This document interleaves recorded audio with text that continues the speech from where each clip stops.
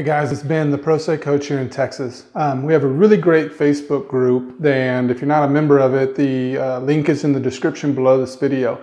But on the group, somebody posted a question the other day when we were talking about these little videos that I do of, would you do one just about what happens in a hearing? You know, and it's a simple question, but I guess it's something that a lot of people worry about. So let's walk through really quickly about what happens in a hearing in court. So for my example, I'm going to say that I have filed a motion against my ex to change whatever our schedule is with the kids. So I filed the motion, I had it e-filed, I served all the parties, and I set a hearing date. And so here we are, it's 3 weeks later, and we show up. So when you show up to court, now things are weird now with Zoom. So I'm going to do this assuming that there is no Zoom. But anyway, if they are, it doesn't really change the procedure, it just changes the way things look and feel. But so we show up. Judge is going to call our cause number, and we're going to stand up and say, we are ready, Your Honor, to have this hearing. Very good. And then so he's going to say, so what do you have? So you, because you're the petitioner in this case, because in my case, I've filed this modification. So I'm going to say, Judge, we have a modification today to change the schedules because of reasons, and should take about 45 minutes. And, you know, the judge says, okay. And so away we go. So the very first thing you get to do is an opening statement. So I always tell people, please type these things up. Really fancy, expensive lawyers are super good at this, and they can just wing it and give these great speeches that are 5 minutes long and they hit all the key points. Guys like you and me don't, and it's hard. So type it out and type out exactly what you want to say. Hit the key points to your argument for what you're trying to show. Tell the court what's about to happen. She's going to say this. You know, her attorney is going to say that. They're going to play me as dangerous or controlling or whatever it is that you know is going to happen. But just lay the foundation for your argument today. Show why it's in the child's best interest, and then shut up. Her attorney is going to do the same thing. And then, you know, they're going to, of course, bounce off the things that you just said and talk about how crazy you are and all of this, that, and the other. But just be ready for it. So when that's done, the judge is going to say, okay, Mr. Schooley, present your case. So the first thing I'm going to do is I'm going to call my witnesses. So that's a whole topic. I mean, who are we calling? What are they going to say? How's that going to look? But let's just say, for my example, again, I'm just going to call my ex and talk about why our schedule is not working. So I'm going to call her up there, and then again, I'm going to have a whole bunch of questions pre-printed and sitting in front of me that I want to walk through. I already know what she's going to say. I already know why she doesn't want to change the schedule. So your job here is to kind of drive the narrative of how you want her to say the things that she's going to say. You know how she's going to answer things.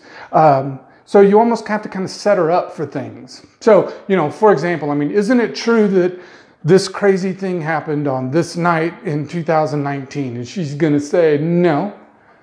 But the reality is that you have a text message where she says, sorry for being crazy. So you whip that out and go, really, what does this text message mean? And so, you know, you walk through it, you try and kind of create, you create the credibility for your own story via the questioning. So when you're done with her, her attorney's going to get up and is going to throw her a whole bunch of softball questions about, isn't it true that he's very intimidating or very scary, and, you know, all of the things that are unique to your case, though they're not unique at all. While he's doing this, write them out. Write out what they're focusing on. Write out the incidents that are being talked about. Write out the things that she's saying that you know are not true. So he's going to question her, and then you get to cross-examine. So on cross-examine, you get to do just like on TV. So, ma'am, you just said that on this date, at this time, this thing happened. Yeah, that's what I said. Okay, well, let's talk about this picture I've got that is dated this day and day time that shows the exact opposite. Repeat, repeat, repeat. That is the basics of how the question and answer process is going to go for while you're doing witnesses. Just be prepared. Give yourself the time ahead of time to walk through these things so that, you know, you're prepared, so that you're not up there going, and wearing everybody out. The judge is trying to pay attention to the basics of your case and keep it moving. So keep it moving. When it's your, okay, so after you're done with whatever witnesses you got, you're a witness, but you're pro se. So you can't be questioned by yourself. So what they give you an opportunity to do is to make a statement. Again, your fully printed, prepared, ready to go statement. So you're going to get up there and you're going to talk about, the key elements that you want to get across. This is how I felt. This is what happened on this date at this time. This is why I'm frustrated. I keep trying to coordinate this, that, and the other, and it's not working. My kids are stressed because of this, on and on and on. So, you're going to make this very, not long, but you're going to make a very comprehensive statement about what you're trying to get across to the court. Now you get cross-examined. Here comes her attorney who starts going, but isn't it true, this and that and the other? You're going to have to walk through them. While you're walking through them on the stand, take notes again. If they're focusing on one particular thing or one date or one incident or one whatever it is, just make note of what it is that they're really drilling down on, because they see that as a key part of their case. It's a key part of how to poke holes in your credibility. So make note of it. So then you're going to take his body blows, okay, and then he's going to go sit down, and then you get to do a redirect. Now's your chance. Those notes you just took, you get to respond again. Man, Your Honor, they just really talked about this date where this thing happened when we were all at the Pee Wee football game. I'd really like to give my narrative of what that looked like or what really happened that day. Do it. That's your chance. So that's all done. We're going to repeat for each and everybody's witnesses. You're going to call yours. Her side is going to call hers. At the end, you get a closing statement, which is just as it sounds. Thank you, Your Honor, for our time today. I have just shown you how these things are happening. I have shown you how, she's been, whatever it is, out of control or unreasonable with us, or she's stressing the kids out or making scenes or whatever, again, all the reasons you could come up with. But just reiterate your story.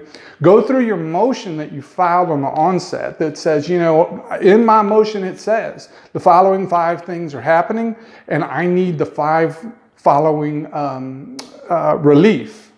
And go through them and repeat them for the judge so the judge can hear again, okay, he's saying these 5 things and he wants these 5 things. Okay, you're going to sit down and you're going to take a deep breath because you're done. Her side is going to get up and do the same closing statement. They're going to call you a dirty, rotten liar. They're going to say you didn't prove anything. It's all a bunch of nonsense. You're a control freak and you're, narcissist and sociopath and all of the words.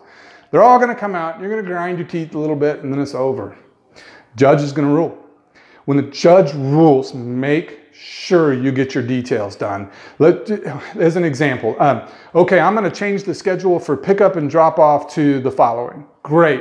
But make sure you get things like where. Who's driving where. These things will grind you later because the judge will say, y'all are going to switch on Fridays for, the kids are going to switch on Fridays.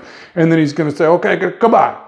If you don't ask where or how, guess what y'all are going to be arguing about tomorrow? Because your ex is going to say, I'm not doing anything. You have to come pick them up from my house and drop them off. That's the deal. Now you got problems. And this is how things can drag out and be frustrating. If the judge says, I want you, as an example, I want you to go to counseling. Okay, how many times? Then what do you want? You want a report? Okay, let's set that hearing date. Make sure you got to get all your loose ends as tight as you can get them. But, get all that together, get out of the hearing. Normally, her attorney will type up an order based on what just happened in court. Trust me when I tell you, be extremely careful here. I promise you that order will not reflect what the judge said. They will change it. They will kind of give a little liberty here to change a few of the things the judge meant. Maybe he forgot to say that, like I said, that you're not supposed, that you have to come pick the child up from her house and drop them off. You gotta, fine tooth comb that proposed order, make sure it comes back to you. Sometimes lawyers will do that. They type up the order. Next thing you know, it's signed and sitting in your email box. You didn't even read it. Make sure everyone on the record understands, hi, I want to make sure I get a copy of that proposed order before it's submitted to court. Thank you. Because that's your right. You're supposed to be able to review these things. Lots of pro se guys don't do it. And it burns because the next thing you know, you got another hearing scheduled to fix that one little part that they screwed you on. But you're going to get the order back, go through it. You're going to argue a little bit with the other lawyer. Most of the time, you guys hammer it out. If you don't, you get to go back on a motion to clarify. Judge, we can't agree about who's picking up the kids where, because we didn't talk about it. See why it's important to do this in the hearing? But you go back, judge hammers that out, you get a little closer to the order. Order gets signed, order gets filed. Now you got an order. That's the basics.